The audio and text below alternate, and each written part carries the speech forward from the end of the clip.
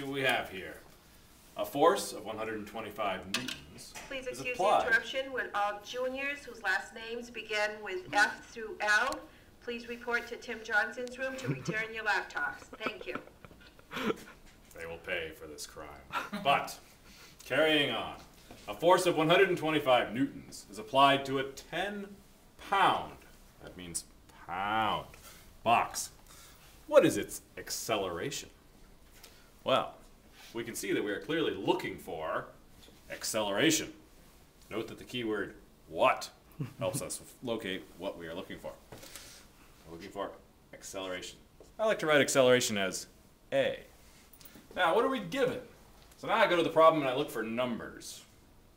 Well, I've got 125 with something called the Newton. The question is, what is the Newton?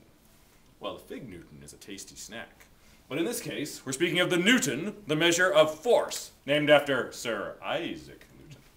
So we are given a force, and I like to write my variable, equal to 125 newtons, and I'm going to write N for Newton. I'm also given a 10-pound box. What are pounds in this situation?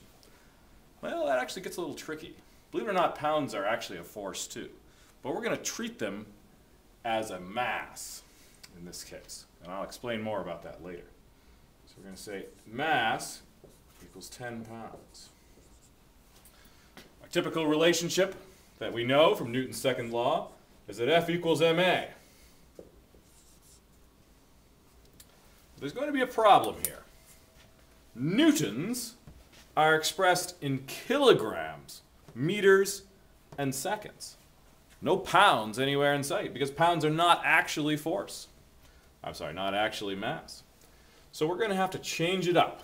We're going to do a little dimensional analysis. Know it and love it. I'm going to convert. I happen to know that there are 2.2 pounds in 1 kilogram. I multiply by 1 kilogram over 2.2 pounds. My pounds now cancel out. They are gone. And I get 10 kilograms divided by 2.2. So,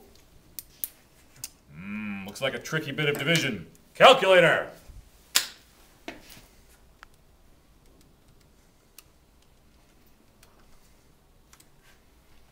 Look at that number.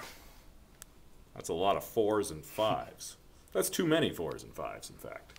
We're going to have to round that off. Because in physics, no number is ever exact, because they're all based on the real world. So I'm going to round that to 4.5 kilograms. Ignore this calculator garbage. Now I see another problem. I see F, I see M, I see A, but I'm looking for A. It looks like M is getting in the way of me getting to A. Therefore, M has to go. I'm going to rearrange my equation. I divide both sides by M, and once more it's time for cancellation. One of my favorite things to do. Over here we go back and solve. A equals F over M. Well, now I put in my numbers. A equals 125 newtons divided by 4.5 kilograms. It looks like my answer is going to be in newtons per kilogram. That's not what we want. We want an acceleration. And though acceleration can be expressed in newtons per kilogram, it would be better to express it a different way. So instead of newtons, I'm going to write what newtons actually are. A newton is a kilogram times a meter per second squared. Now you'll notice that we have kilograms over kilograms, and we have one thing over another. You know what to do. Cancellation. Pardon me. Carried away. Now, I can see that my answer will be in meters per second squared. Once again, I resort to my handy piece of technology here. Where would we be without you? 125 divided by 4.5. Answer. Acceleration is 27.8 meters per second squared, or approximately 3 Gs. for those of you who like to think about acceleration in terms of acceleration due to gravity. Thank you for watching, and remember, no fear!